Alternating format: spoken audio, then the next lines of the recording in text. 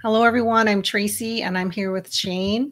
In today's video, we're going to be going through the three large fires that are going on in Southern California right now, the line fire, bridge fire, and the airport fire.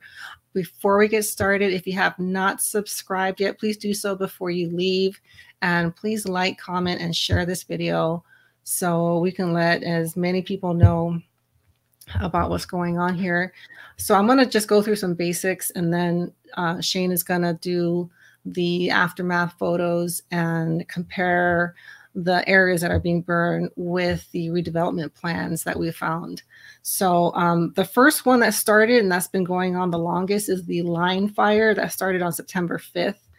And that's burned 36,500 acres so far. And that one is in San Bernardino County. Oh, and Gavin Newsom has declared a state of emergency in all four counties, San Bernardino, Riverside, Los Angeles, and Orange County. So that frees up federal funds to help battle these wildfires. Okay, so the line fire is the first one that started. And then on the 8th, the bridge fire started. And that's in the Los Angeles National Forest. And I think it's affecting Glendora. They might be evacuated already. And that one has burned 50.2 thousand acres. And then the more recent one that started on Monday, the 9th, is the airport fire. And that one has burned 23,000 acres so far. And that one is in Orange County. So 4 counties are being affected by these 3 fires. So total, they're over 100,000 acres. I think it's 110,000 acres. So combined, this is considered a mega fire. But you can see here on the map, I believe it's the bridge fire is threatening an area called Pomona. And I'll just give you a little insight as far as like areas that I've been.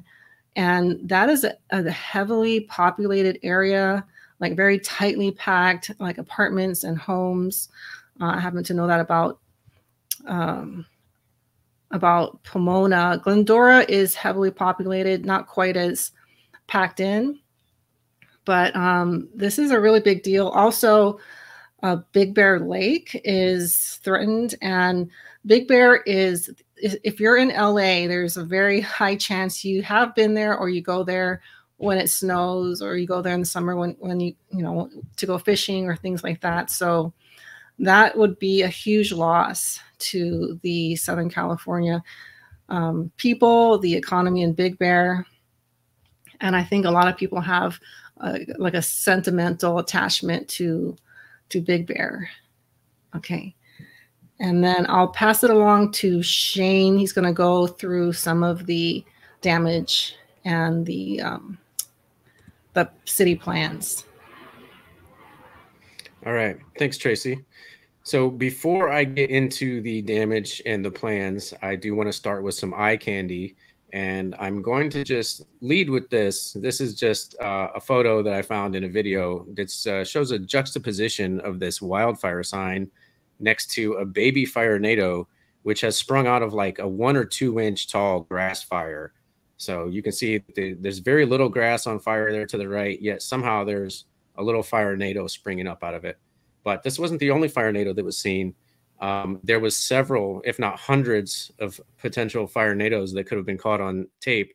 But one of them was really, I guess you could say, magnificent, and I'm going to show it now. And take a look at this firenado caught on video. It was captured in Lake Elsinore, and of course that is when you get air, dust that's all caught up in the flames already there, and it just spins, creating a fire vortex, if you will. Yeah, quite a sight there.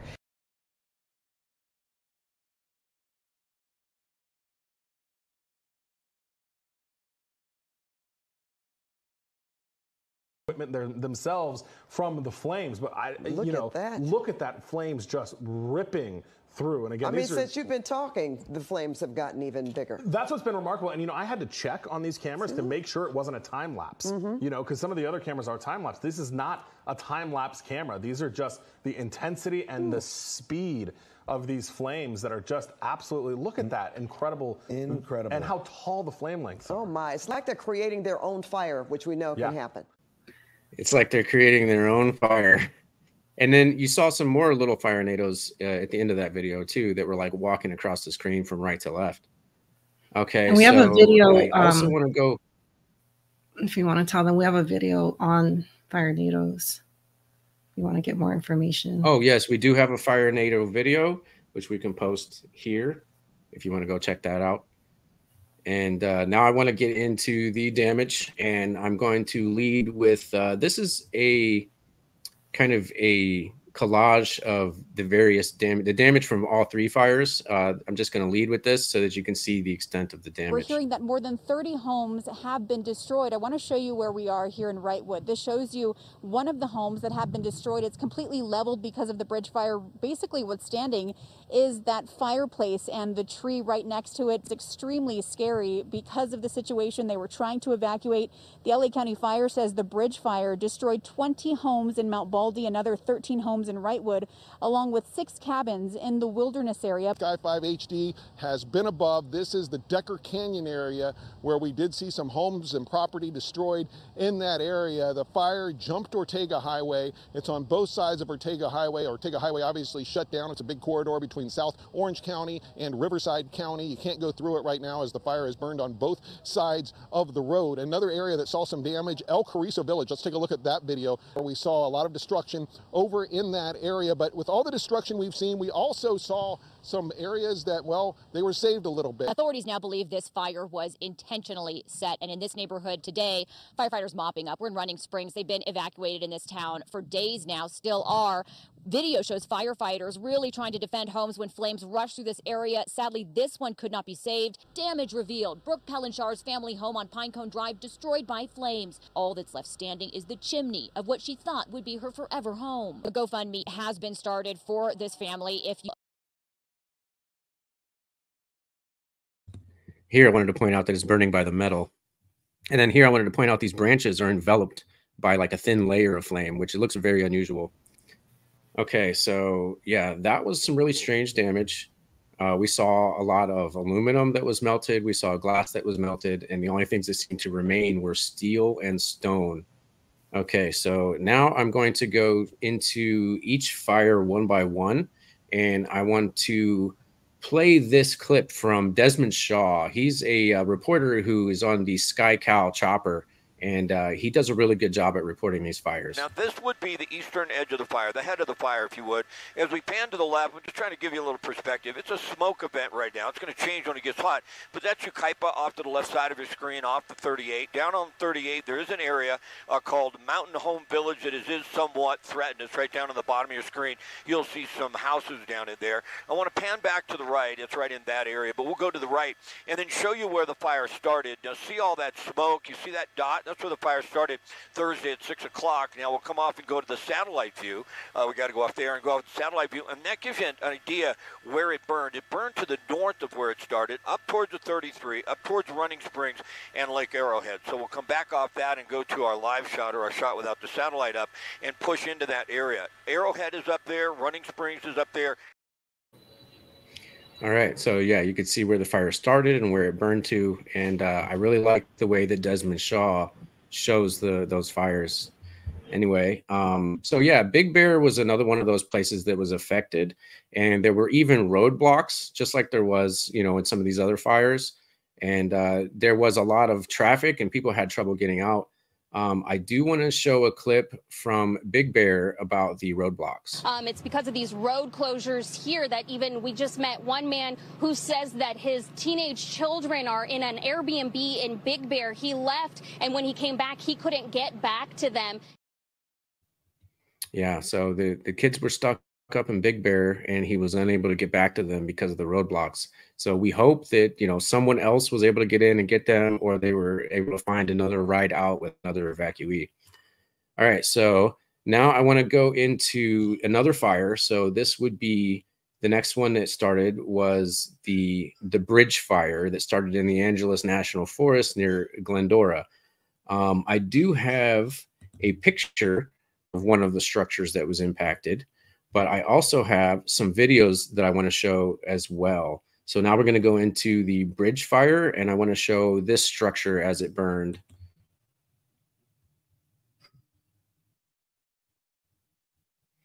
All right, so now you can see like how the entire home is engulfed, even the full length of some of the boards.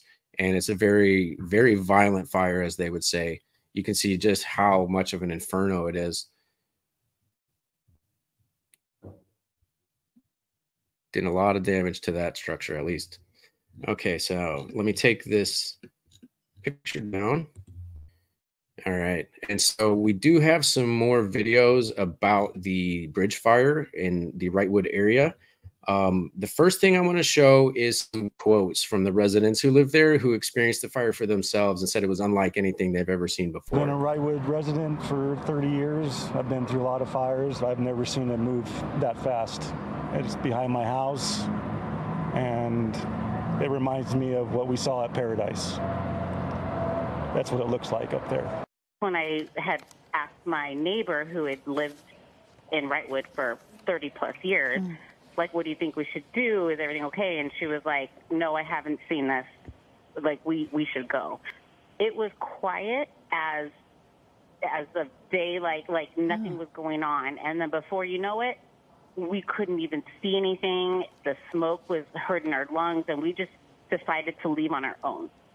And the roads were bumper to bumper, and it was utter chaos. I had to prioritize what to do. And like I said, you know, there was no evacuation warnings. There was no police coming up and down the streets. We just had to run for our lives. Yeah. So as you can see, there was people who lived there for 30 years who said they've never seen anything like that before outside of Paradise, California. And so, yeah, that's pretty destructive. Let's see here. I have another video that I want to go to. So this is about the fire behavior. So not only did the residents comment on the fire behavior, but fire professionals like the firefighters and the reporters have also never seen anything like this before.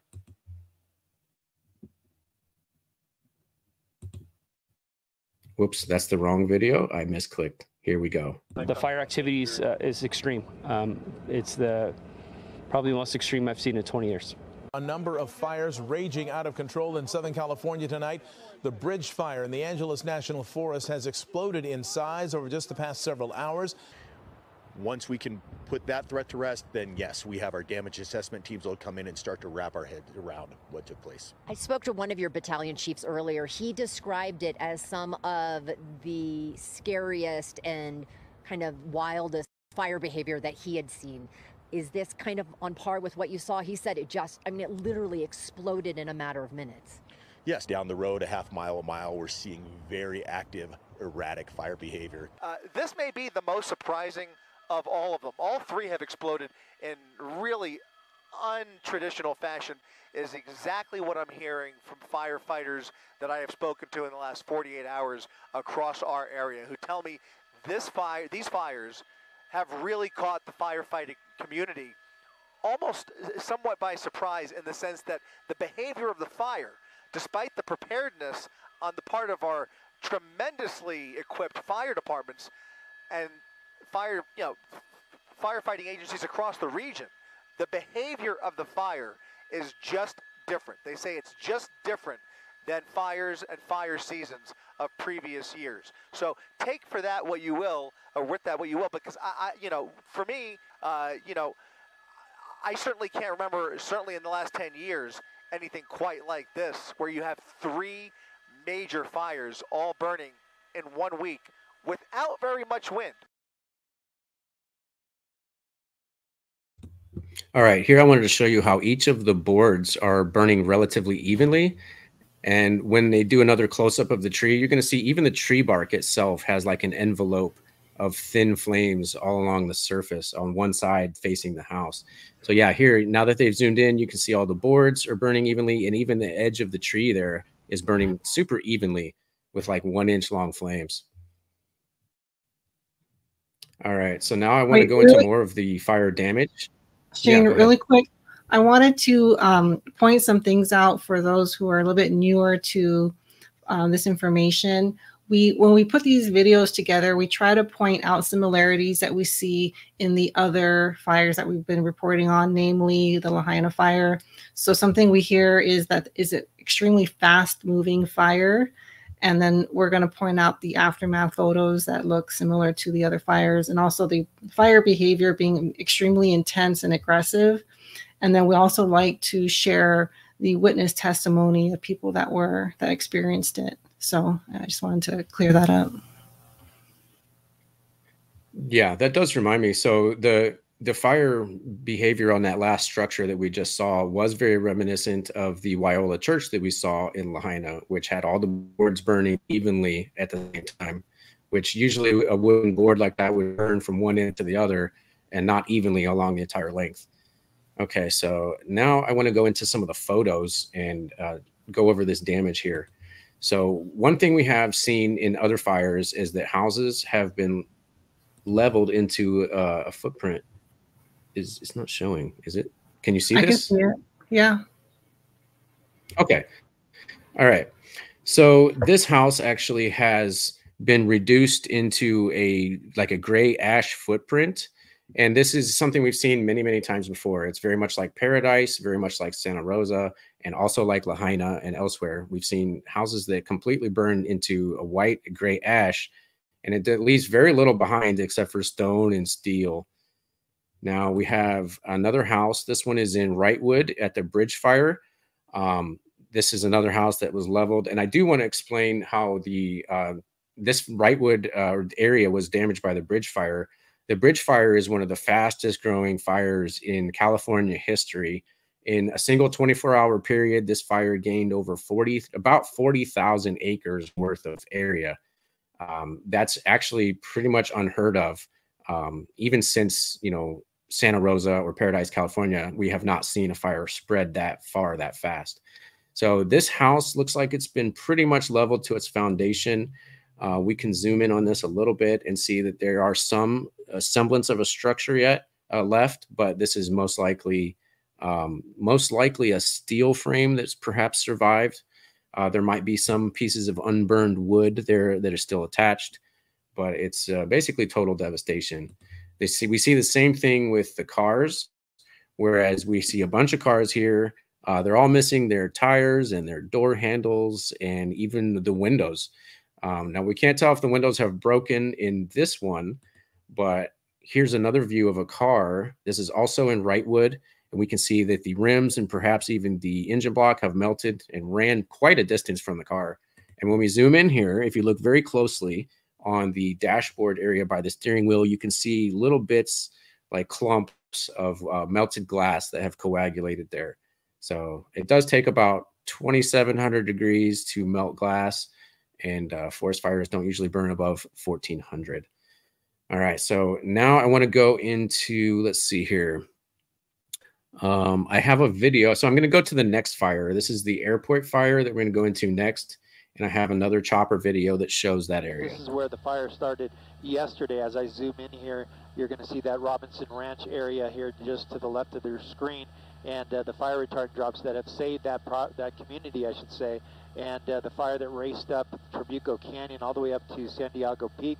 The fire did get into the communication towers area there, but fortunately it sounds like there's been nothing lost there, but it did continue. The fire did continue to stretch out towards the north. In fact, you see that one of the tankers flying through the shot there. They've been laying down some fire retardant drops on that line. That's the latest overhead up in Sky 5.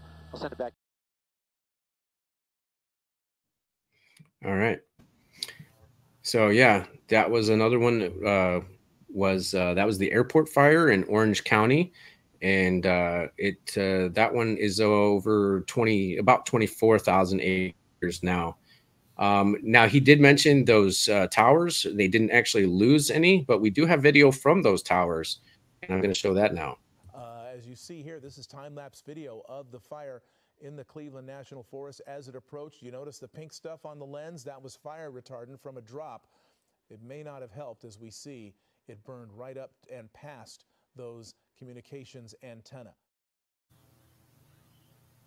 All right, so in that video, you could see that they even sprayed fire retardant on the ground. Some of it even got on the camera. But even though they did that, the fire still advanced beyond the fire retardant. But however, those towers were actually saved. So somehow the towers were not destroyed. I want to go into some damage now that we have from the airport fire, and this is in the Carrizo Village area of Lake Elsinore. We are looking at the El Carrizo neighborhood, El Carrizo Street. It is gone. House after house. We walked by shells of homes and cars and gardens and driveways and playscapes, all the evidence of a community now burned to the ground. It was like a movie. It was hard to tell how many homes were gone. I mean, really, as far as I could see and tell, all of them were gone. Back here live. Yeah, so that was the El Carrizo Village, which is in the Lake Elsinore area. And there were many neighborhoods like El Carrizo where it appeared as if all of the homes were gone. However, there were probably some neighborhoods in the Lake Elsinore area that were saved. We just don't have the details on those yet. Now, I want to go into the plans, actually. So a lot of these fires, at least the line fire and the bridge fire, are adjacent to redevelopment plans. And the airport fire is also does have a redevelopment plan for the city of Elsinore as well. So I'm going to jump into this. So this is the San Bernardino general plan, and it shows available land that could be used for developing housing. So this is what they call vacant developable land. And you can see the red boxes are the areas where they want to develop. And the area just above and to the east of San Bernardino is exactly where the line fire is. It started in Glendora and it burned to the north and to the east. So all of those red boxes on the right side of the screen are within the fire footprint. I'm going to zoom in a little bit closer here, and we can see to the east, to the north and the east is Big Bear Lake, which was also affected by the fire. And then they also show a little bit of a zone down there just east of Yucaipa, which was also impacted. I'm going to zoom in here a little bit more, and I'm going to show this is the Yucaipa area and the Big Bear Lake area at the top left. So those are actually areas that were planned to be redeveloped, and now they have also burned. Another thing that I wanted to point out about San Bernardino development plans is that they have housing that is supposed to be sustainable development. So this housing is based on sustainable development, and they have plans that go into to basically all of the globalist talking points. They just recently updated the San Bernardino general plan for 2050, and it's full of globalist plans and talking points. They talk about mobility and circulation. They want to reduce automobile congestion and encourage pedestrian and bicycle traffic, as well as other modes of transit. They also focus on utilities and infrastructure, parks and trails. Some more things they're concerned with is land use, housing, and economic development. And then here they're also talking about energy and water conservation, as well as safety and resilience. Some other things that they talk about are climate change and trying to go low carbon for greater sustainability. They're also going to try to manage the water and all the other resources as well. So this is that was an update to the previous San Bernardino plan, which here is shown. They talk about all of the unincorporated areas in San Bernardino County. Now, this mountain region is where the fire was. And as you can see, every single unincorporated mountain region has now burned. All right, so now I'm going to go into some more plans. So there is a high-speed rail, this line that's in the green that goes from basically Riverside towards San Bernardino and then all the way over to Burbank. This is a high-speed rail that's been proposed, and it is just south of these two fires. So the fire at the top center is the bridge fire, and the fire at the top right is the line fire. Now, the entire area to the north of 210 between these two fires is now in a get ready level 1 evacuation warning.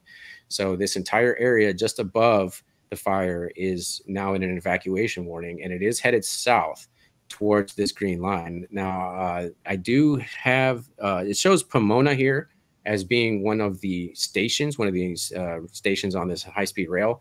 And the fire is encroaching south towards Pomona and San Dimas and Glendora. And so they are in evacuation zone. And if the fire does actually burn completely through San Dimas, then it would reach the area to be developed for this high-speed rail. I have another picture of Pomona, which shows the center section where this high-speed rail is going to go through. And this is a transit-oriented development corridor, as well as the area to the north where they've already evacuated. All right, so San Dimas is also completely located within the level 1 get ready evacuation zone. And this red area, which is downtown San Dimas, is located right exactly where the rail is supposed to go through. Another thing about downtown San Dimas is they have this yellow line, which is the light rail known as the gold line. And areas adjacent to each side of this rail are designated as opportunity sites for the transit-oriented development corridor. All right, so now I also found out that, yeah, can I just go ahead. Can I just add something really quick? Because I have used the metro here in Southern California, and you know, I think like a lot of other people, I was happy to hear that there would be some sort of public transit. You know, hopefully it would, you know, take out the need for a car and make things a lot easier. But I see the rail going through. This is not, for the most part, is not above ground. So it blocks traffic. So in LA, traffic is really bad. It makes it worse. It's made traffic worse, in my opinion. I don't know if the state will ever come out and say that. But another thing that I believe is contributing to the low ridership is that crime has gotten so bad in Southern California. And I know the last time I was on the metro, I remember thinking, like, I don't want to do this again. Like, it just didn't feel safe. And that was the last time I went on it. And I certainly will not bring my kids on it, because I would say at least each car has maybe 1 or 2 homeless people, you know, hanging out there. It's nice and cool in the car. But whenever I see it go by, and I do see it a pretty decent amount of times, it's virtually empty. And so, you know, I just wanted to give that feedback. They're doing all this for a project that I think is hardly used. And also, you need to drive to the station. These stations aren't necessarily in walking distance. So you do need either a car or an Uber to get to and from the metro stations. I just wanted to share that. That's it. Yeah, I've heard similar things about the Honolulu rail as well. So they have only made traffic worse by, you know, building this rail in Honolulu. And not only has it made traffic worse, but also in Honolulu, no one seems to be riding the rail. So we've got all these cars that are stopping for this rail that has no one on it. All right. So yes, so Orange County does have a transit-oriented development program or transit-oriented development project. However, the fire is actually on the east side or the right side of these 2 photos. And there is not a transit-oriented development corridor that runs through that zone. However, Lake Elsinore is located there, and they do have several projects, as you can see on this map. These are all the different projects that are scheduled for the Lake Elsinore area. Now, this is an older map that some of these projects may have been started by now, but there is a new update. So Lake Elsinore just recently, in April of 2024, either fortunately or unfortunately, just had their climate resilience vulnerability assessment. And they did mention a previous fire in 2018, which was in Lake Elsinore, Holy Fire. And they did an assessment of the zones. So this is the wildfire hazard zones that are in Lake Elsinore, and it's also overlaid with their transportation areas that they wish to redevelop. So as you can see, the TOD plans, or transit-oriented development plans, have road upgrades that are planned for areas that run through these wildfire risk areas. Now, I haven't seen the actual burn map for Lake Elsinore yet, but it appears that most of these areas that are in the red have been impacted, with neighborhoods like El Carrizo being completely destroyed. So we just have to wait and see how many of these neighborhoods in these red areas were destroyed and how much of the area was cleared for redevelopment. But the fact is that all of these areas do have plans, whether it be a transit-oriented development corridor, a high-speed rail, or even just, like the Lake Elsinore plans. They have plans to redevelop these areas, and the fire has only expedited that process. All right, so that's all I have for today. Back to you, Tracy.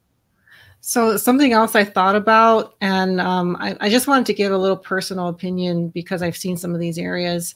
The areas that we talked about are not, having fires is pretty normal. I know the Angeles National Forest has been on fire many times.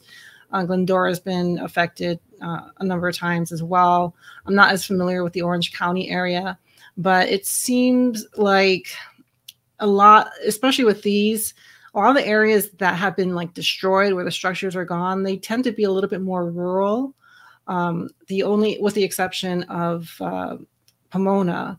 So it's going to be tricky if they want to clear areas that are super densely populated like Pomona, because a wildfire in an area like that is going to be extremely suspect because there's not a lot of trees or anything. But I have been hearing of like these smaller structure fires that are happening randomly, like a parking lot goes on fire and all the cars are burned and they're in like an apartment building. I've been hearing a lot of things like that. For some reason, cars are being burned out of it's very common, and it's just something I've noticed. But it'll be interesting how they decide to clear all this area because of the extremely densely populated areas that they need to go through for these projects. And another thing, these projects, the high-speed rail is extremely unpopular, similar to the HART project in Honolulu. It's extremely expensive, and a lot of people are simply not going to use it. So their taxpayer money is going to a project that is not going to really help them in any way. So yeah, I think that's going to do it for today. If you're here for the live chat, thank you so much for your participation. I did want to bring something up that happened recently that affects people such as myself and Shane. A big influencer, conservative creator, Candace Owens, was demonetized and kicked off of her YouTube channel in a very, very dramatic way. So the way YouTube treats its creators is if you break any of the rules, and you agree to a lot of rules, they can give you a strike, which means that I think they'll demonetize some of the videos, meaning it won't earn anything. And you get kicked out. This is what I hear, for a week. You can't upload, do any kind of lives or posts or anything like that. But she got 3 back-to-back within minutes of each other. So that was really shocking. On the same day, another company where Benny Johnson, Dave Rubin, Lauren Chen, and someone named Poole. I didn't know. I know Benny and Dave Rubin, but they're now under investigation for taking money from Russia to, say things a certain way or influence their audience a certain way. They claim that these creators were getting paid $100,000 a week for one video, which is very suspect, because even if that video got 1 million views, it's not going to earn more than $6,000 or $7,000. So getting paid $100,000 per video is extremely excessive. But I could see a lot of people taking that opportunity, very easily without question, but it is a little suspicious. But we'll see. I don't know exactly how much of this information is verified yet. I find it highly ironic that conservatives are being reported reported as colluding with Russia, when Russia's Prime Minister Putin actually said he supports Kamala. So it makes no sense. Oh, he does? I didn't know that. Yeah. Vladimir Putin recently came out and gave his support for Kamala Harris. So that blows that conservative theory out of the water as being collusive with Russia. Yeah. Okay. That's interesting. But the Candace Owens thing, I feel like was kind of like a show of force, you know, to take down someone like that, that's so visible, that has such strongly conservative views, in a way that was so swift and shocking. You know, like you normally get a chance, and it was like one interview with Kanye West, I think, that kind of, you know, started the whole thing. But I just wanted to let you guys know what's going on, you know, in a creator's world. And it gets really scary because I do have these fears that I'm going to go online and just not be able to get into my YouTube account. And that's, for someone that's been doing this for a long time, it's really terrifying. So anyway, I thought I'd share that. But yeah, I think that's going to do it for today. Thank you guys all for being here, and we'll see you all soon. Bye.